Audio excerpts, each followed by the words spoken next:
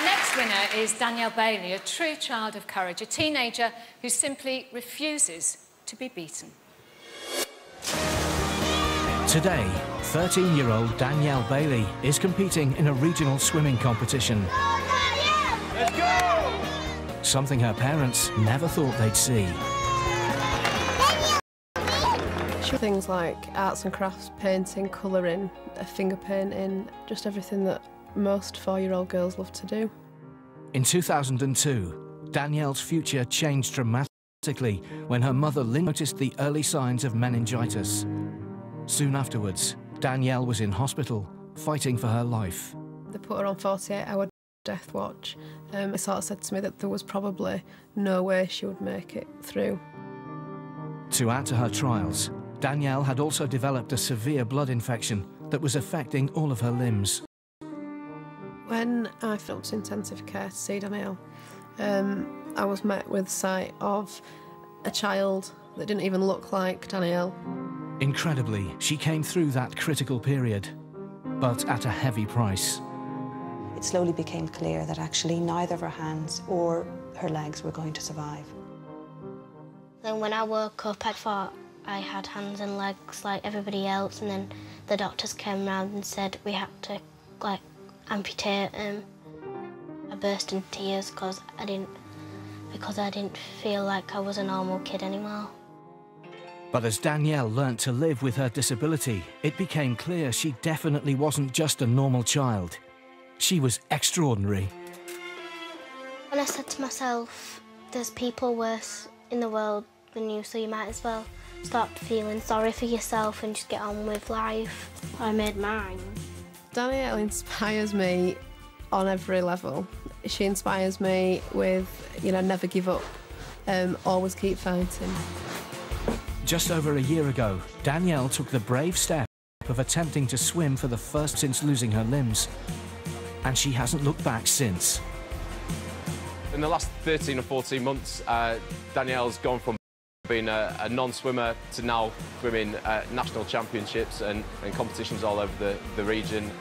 She's obviously got a real attribute to be a top athlete, and I really hope she does make it.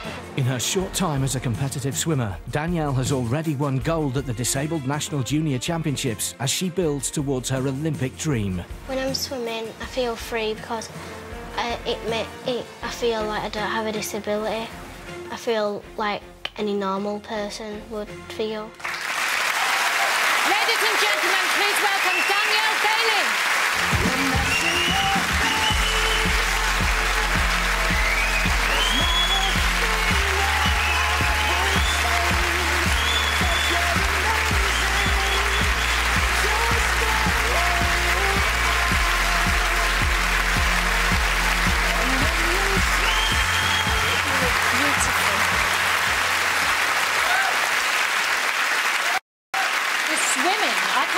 You've not been doing it a year yet, have you? No. Now, getting some fantastic times. Yeah. Yeah, so what's your ambition? Hopefully in 2016 to swim for the Paralympics.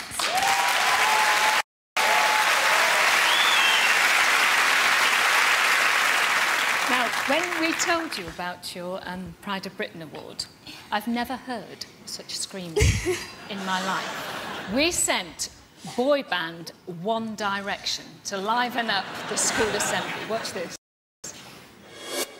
Arranged this afternoon, linked to the work you've been doing in geography. We've arranged this talk, okay, regarding the Kashmir earthquake, which was given to Year 9 this time last year.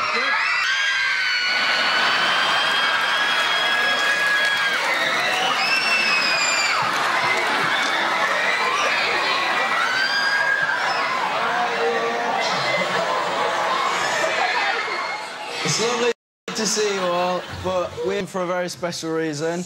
We've come to meet a very special young lady called Danielle Bailey. Right, now, we know that you are an incredible girl and you are extremely talented, and we're here to tell you that you have won a Pride of Britain award.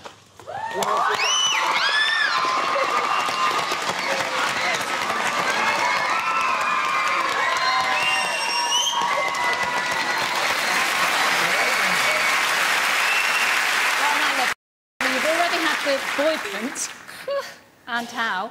So now let's hear it for the girlies. To present your award, we have Una, Molly, Rochelle and Vanessa from the Saturdays. But, as an added bonus, and I know you're a huge fan of his, Peter Andre.